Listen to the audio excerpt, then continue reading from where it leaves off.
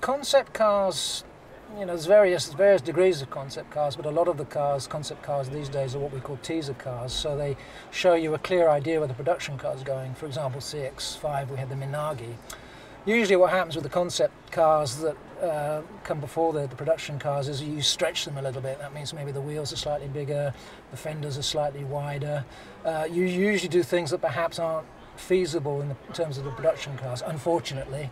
But it's just to show you, as designers, well, this car would look like this if it had 23-inch wheels on, that type of thing. So it's a bit provocative, but okay, it's a good way of promoting that design.